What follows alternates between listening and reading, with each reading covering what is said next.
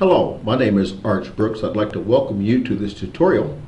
In today's tutorial, we will set up a Microsoft Word document that can be used to further develop an English literature essay. Our initial task will be to set up a header for this particular document. And as you can see, we're using a Microsoft Word 2013. And we click on the Insert tab, followed by the Header tab. And we want, in this instance, just a blank header.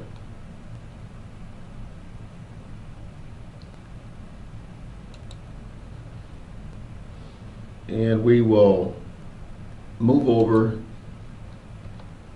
and tab, and then begin to type in your last name. And we also want to put a page number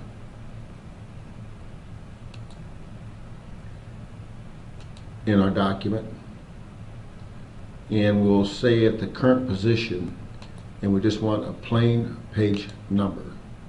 And as you can see, we have our page number in there. Now the second thing we want to do is to set our font properly. We want Times New Roman, and we want to set it for 12. And with that, our header is set up.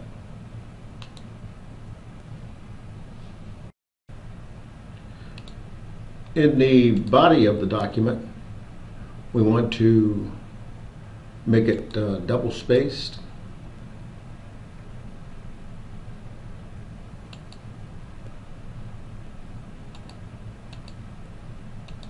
Line spacing is double, and we'll click OK.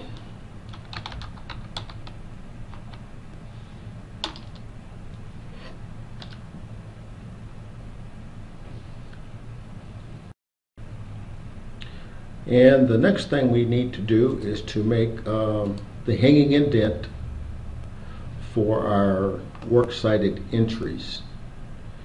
And so we'll click on Paragraph, and we will tell it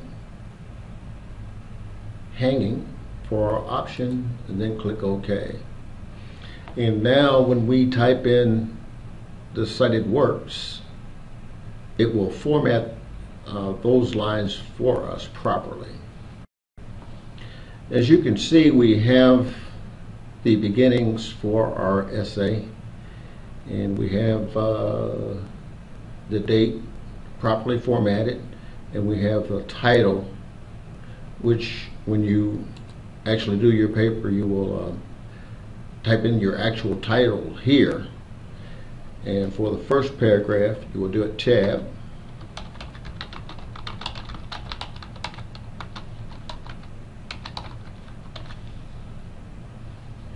and as you type, it will wrap and come back and align itself properly. And you continue that process until you have your information keyed in properly. This concludes our brief tutorial on how to set up a Word document that will allow you to further develop an essay. Again, my name is Arch Brooks, and thank you for viewing this tutorial.